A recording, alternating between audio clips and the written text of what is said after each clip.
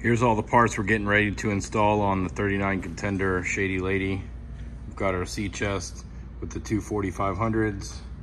We've got our Hooker Electric logo engraved in the sea chest lid. We've already got our fittings pre-mounted and 5200'd it in.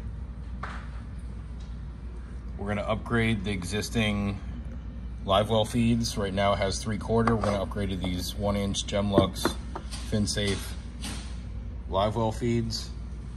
We've got an 1.5 inch high-speed pickup we're gonna add. Here's the manifold system. The two 4500s are gonna go in the bottom. We've got the two standard transom live wells on the Contender, and then we're gonna add an on-deck live well for transporting bait.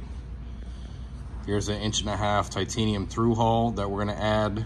It's got a T on there. This is gonna be our discharge for our 1.5 inch overflow for the on-deck live well. And then we have two 3/4 inch fittings that also go into this overflow. One is for the gutter, and then the other one's gonna be for our vent.